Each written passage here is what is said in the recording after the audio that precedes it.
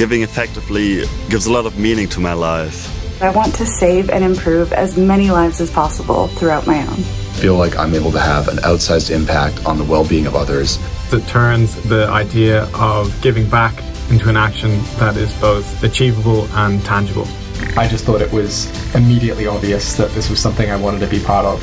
I felt this personal obligation to help and make a difference in the lives of those who need it the most.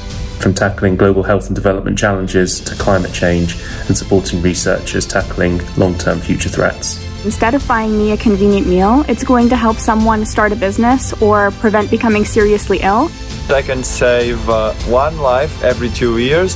It helps me feel open-hearted and connected to the rest of humanity. It really makes me feel both alive and super grateful.